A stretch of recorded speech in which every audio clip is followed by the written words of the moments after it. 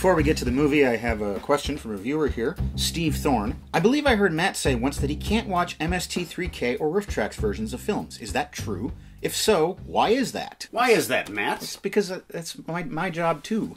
I've been listening to these guys riff my entire adult life. I'm trying to get them out of my head so I don't consciously or unconsciously copy them. I'd say that they taught us how to riff on movies. But we really need to access our own voice when we're doing what we do on the old leather couch. I saw a clip from a Riff Tracks. Kevin Murphy says, I think this movie failed the Turing test. That's a line that I could have conceivably arrived at on my own, but now I can't. Oh. And if I ever think of mentioning the Turing test on the couch, I'll think of that comment, and I'll feel like I'm copying. So I can no longer watch riffs because I live them. You've nearly convinced me, but I know you're a robot. Turing test! I've got a bunch of movies that I've never seen before. You don't know what they are. Every episode I'm going to spring one on you. It might be good, it might be bad. We'll watch it and talk about it. Welcome to the basement. I loved this album when I was young. It was my second CD. I'm happy to tell you that this month has a theme. Ooh, it's been a long time. This year, the merry month of May will be the merry month of musicals. Oh! The Chrysler Building, Times Square, Grand Central, the Port Authority. You can visit all these places and more when you go to 42nd Street. Oh! And it's an oldie. Will it be a goodie? Released in 1933, 42nd Street stars basement alums Warner Baxter, Dick Powell, and Ginger Rogers. Warner Baxter? Who's Warner Baxter? How could you forget The Prisoner of Shark Island? Directed by Lloyd Bacon, with choreography by Busby Berkeley, the musical was based on the novel of the same name by Bradford Ropes. Little known Hollywood fact. No, The Ropes was actually a reference to Bradford Ropes. No, it wasn't. Yes, it was. If you knew the ropes, you were in. This film did so well at the box office that it saved Warner Brothers from bankruptcy. Without this, there'd be no Bugs Bunny. And throughout that year, the studio continued to rake in the cash with two more musical follow-ups, Gold Diggers of 1933 and Footlight Parade. So you've never seen this one? No, I haven't. I saw the play. Music. Not only does it allow us to express our inner turmoil and joy, it can also be fun. So this gift is a way that you can have fun with music. Oh man, it's something called mixtape. It's a game. What song plays every morning as you are in your morning rush to make breakfast? I can easily answer this question. 3 songs from Moana and 3 songs from Frozen. This is in your head or this is actually playing? Oh, this is actually playing. Oh, and okay. if it's not playing, it's in my head. Okay. It's all I listen to now, man. Remember the Pixies? They used to be big in my life. Now I got Raffi. Well, hop on the subway and get off at the stop that leads to the old leather couch, where we're going to enjoy 42nd Street. Ba ba ba ba ba ba ba ba.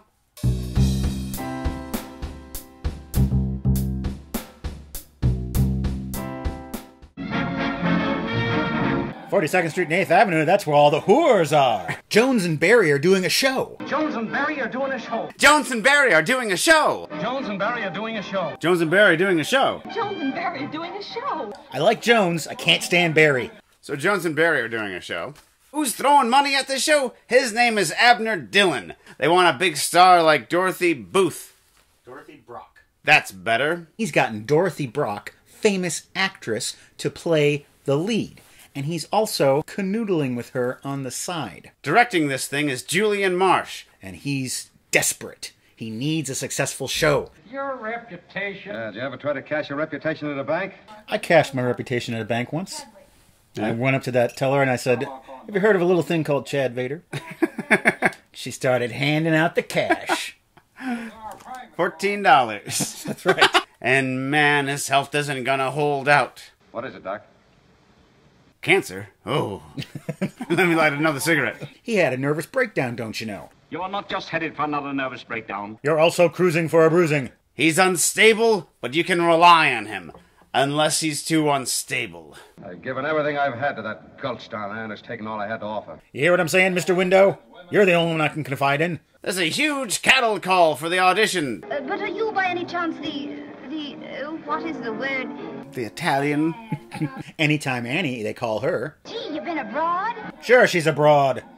She's broad where abroad should be broad. Peggy Sawyer walks in. It's her first audition. Everyone can see that she's just a rube from the sticks. and she walks in on Billy Lawler in a state of undress. Come right in, miss. We can talk. Don't worry. It's a theater. We're naked around each other all the time. This is actually true about the theater. You become cool with people seeing you in your underwear. You're new to show business, aren't you?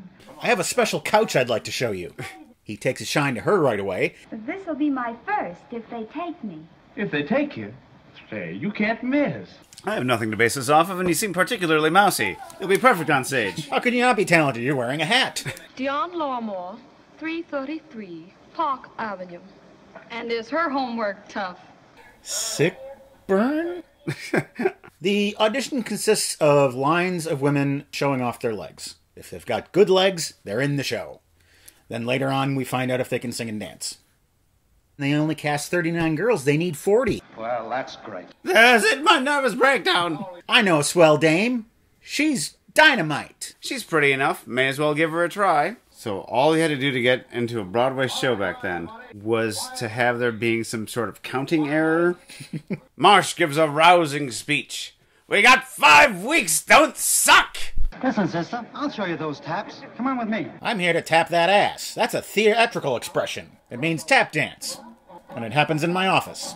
Say, I can do a tap dance on my ear. Which is the problem. We get to see some rehearsals for a song called It Must Be June. Where you sitting? Where you sitting? On a flagpole, dearie, on a flagpole.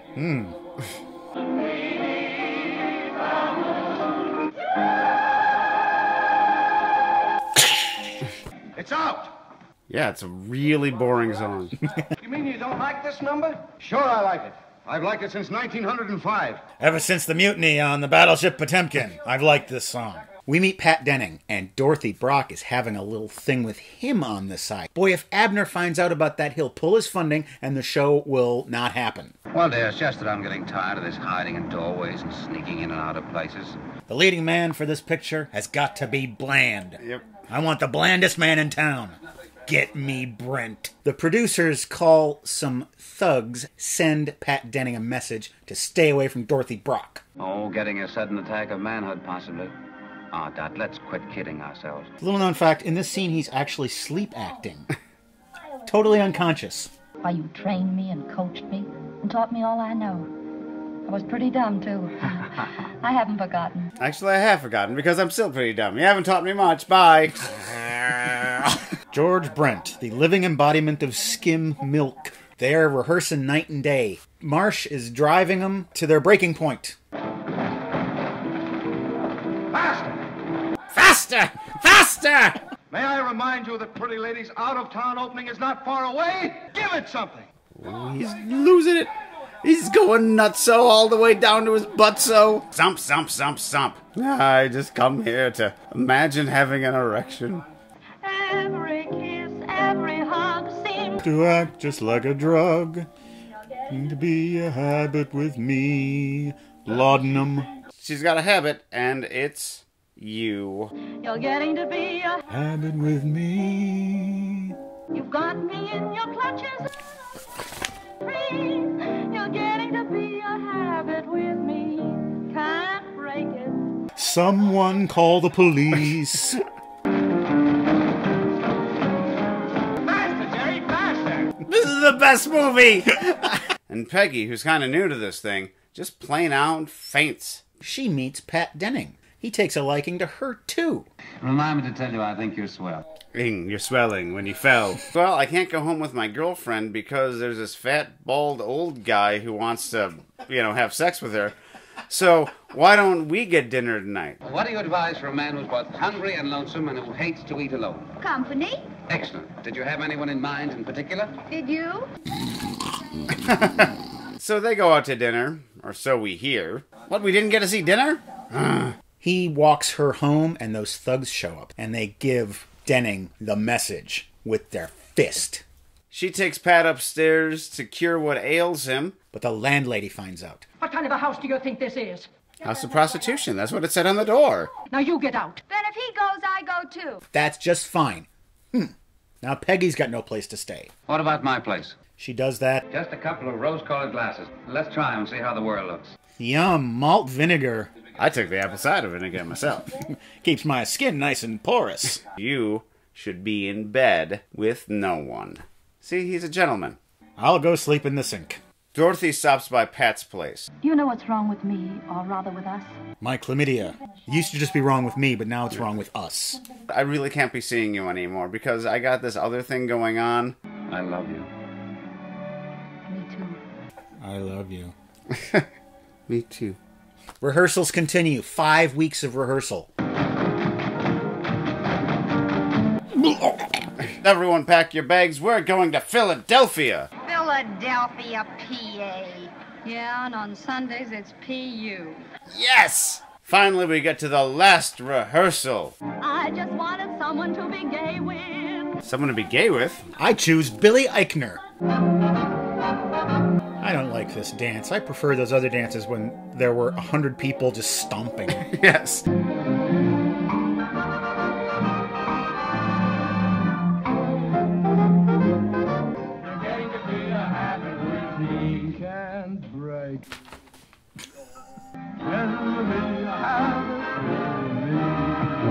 Gandhi? Marsh gives the cast a pep talk of sorts, kind of, not really. It's not good and it's not bad. Forget about the show for tonight. Go get drunk. Tomorrow night we'll knock 'em dead. I'll see you at the hotel, room 1061. And make it snappy. Julian talks to Andy. Say, Marsh is a wizard. He turns them out like clockwork. The guy isn't human, he's a machine. Well, Andy, it's true. Dorothy is leaving with Abner, but she sees Pat getting in a car with Peggy. That isn't good. You ain't gonna have another one of your spells, are you? If you're going to have one of your spells, make it cure light wounds and not lightning bolt.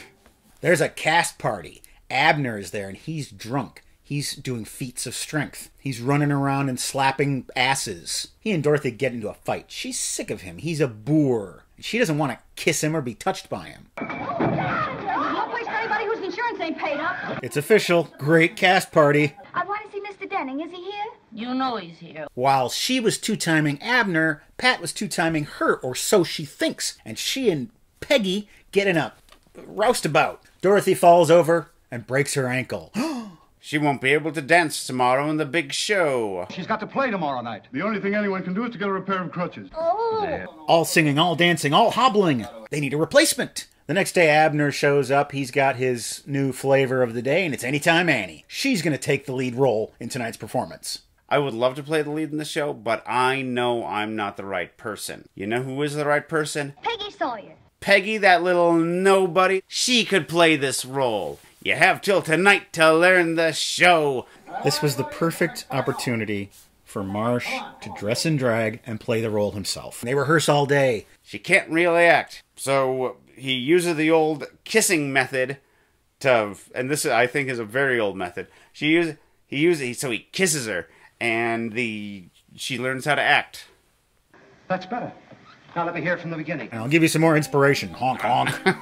She learns all the songs. On the avenue of taking you to 42nd Street. Faster! She learns all the dances. She's off chatting with Billy. Well, honey, you're gonna be a terrific hit. You'll probably fail spectacularly. He tells her he loves her, kind of. I always thought you're swell, or some line like that. And I'm for you, too, you know that. Such passionate words. I'm for you. 42nd Street. The opening night curtain draws near, and Peggy gets a visit from Dorothy. She comes hobbling in on her broken ankle. I challenge you to a crutch fight. She gives Peggy her blessing. I might be washed up in this business. I guess this is how it happens. I broke my leg and got drunk. And not in that order. That's the confidence that Peggy needs. You're going out a youngster, but you've got to come back a star. The curtain goes up. And we shuffle off to Buffalo. These two are just married, and this man has a shameful secret. I'll go home and pack my panties. You go home and get your scanties. She's just discovered something about her new husband. Yes. Or not shameful. Hey, you be you. Shuffle off to Buffalo. And did you just tell me that you wear panties? Shuffle off, shuffle off, shuffle off. That mortal coil. Oh no, we got on the wrong train. We're shuffling off to Syracuse. After all the shuffling is done, Billy Lawler comes out and he sings a little song about how young and healthy he is. I'm young and healthy. Very few of them have rickets. She's being felt up by a yeti. I'm young and healthy. Blood. Complicated dance maneuvers. Looks like a bowl full of snacks. Oh, wow. Oh, wait, this isn't where we wanted to end. And finally, we get the title song, 42nd Street. On the avenue, I'm taking you to 42nd Street. Little nifties from the 50s. You know, women. 40s, 42nd Street. Come and score some heroin. We see what life is like on 42nd Street. We see people... The street vendors, there's kids, there's dwarfs. Whoa, I'm not smoking anymore.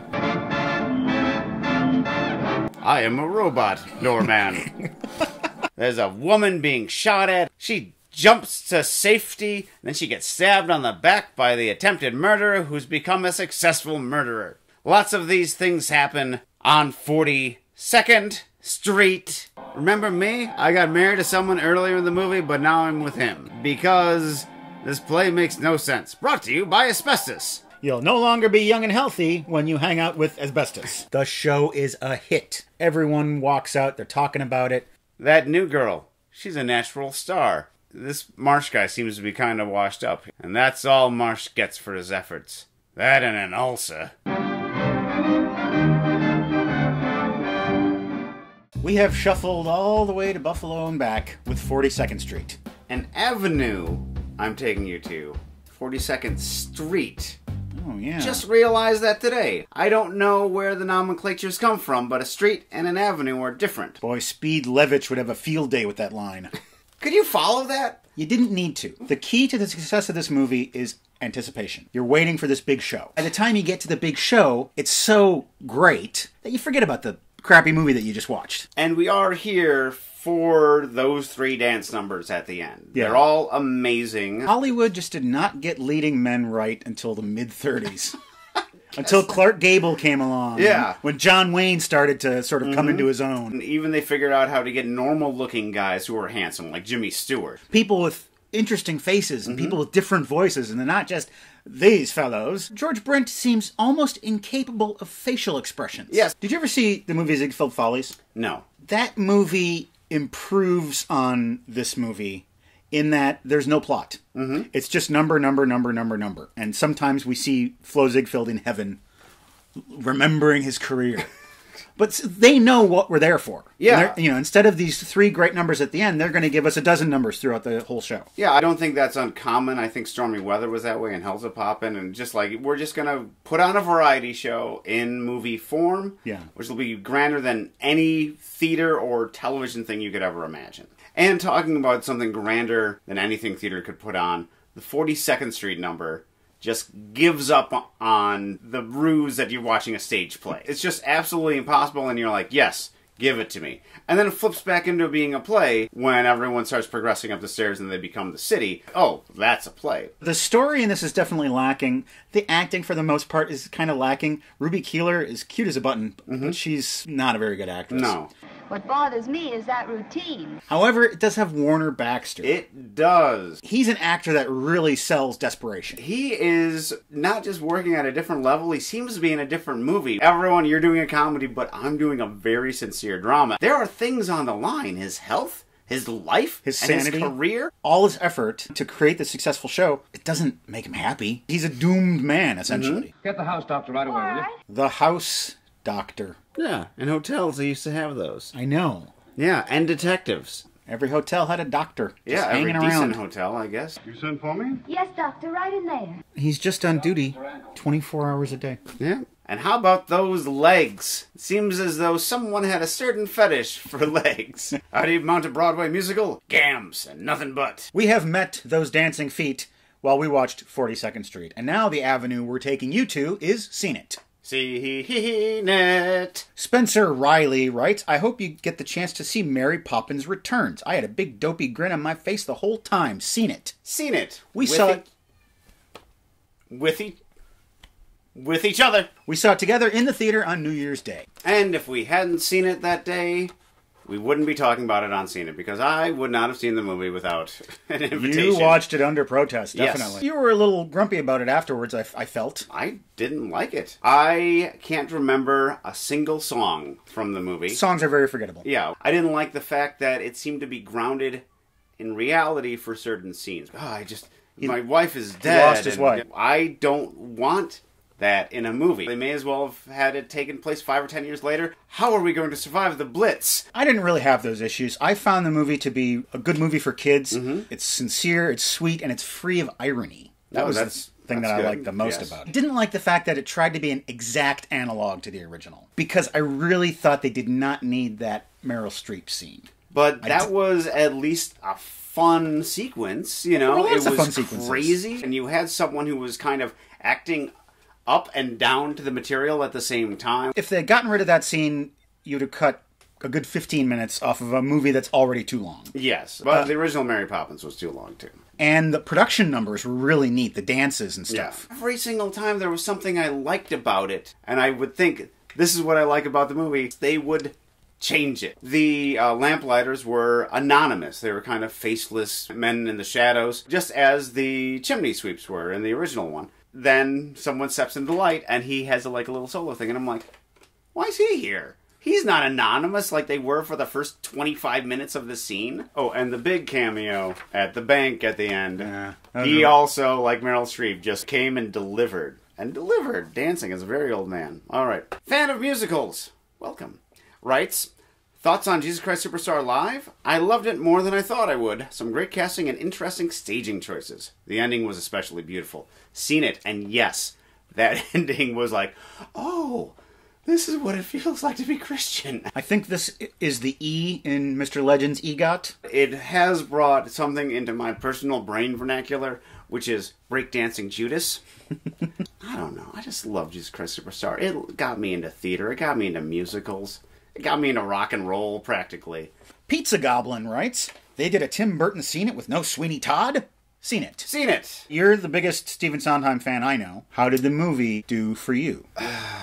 It was okay. The play is a very dark comedy. Very dark. As dark as you can get. But there's still comedy there, and Depp was playing it too dour, and Tim Burton, who can do very dark comedy, seemed to just do dark for too much of it. Okay. It just bums me out. Now, I'm never going to go back to Sweeney Todd. You're not? Yeah. KJ Matthias asks, Gold Diggers of 1933? Seen it in the theater. We saw it together at the Cinematheque. I have to say, I think it was one of the great theater-going experiences of my adult life. Yes. Because we were all in that theater, 100, 120 people, of all ages, and we were all laughing. Yeah. We were all happy. Mm-hmm. You could feel that in the room. It really makes a case for continuing to go out and see movies in a theater. You care about the plot in it.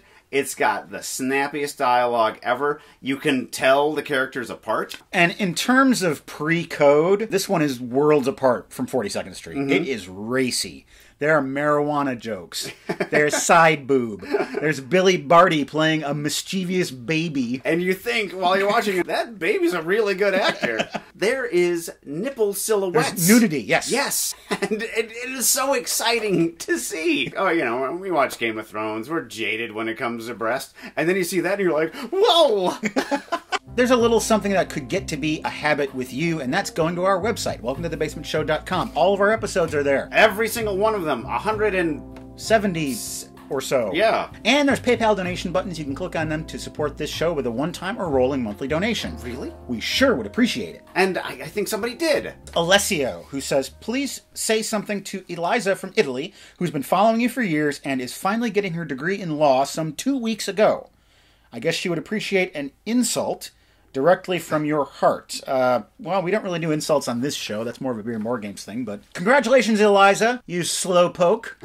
Took you all those years to become a lawyer. I hope this isn't too offensive, but thanks.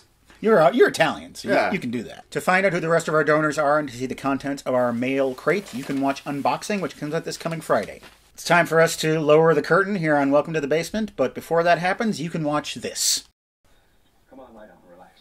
Hey, knock it off. You're distracting me. We'll have to come in to fit your costume. The rest all you can, because you're definitely going out tonight. Tona, I need you to come get this cat. Jones and Barry are doing a show.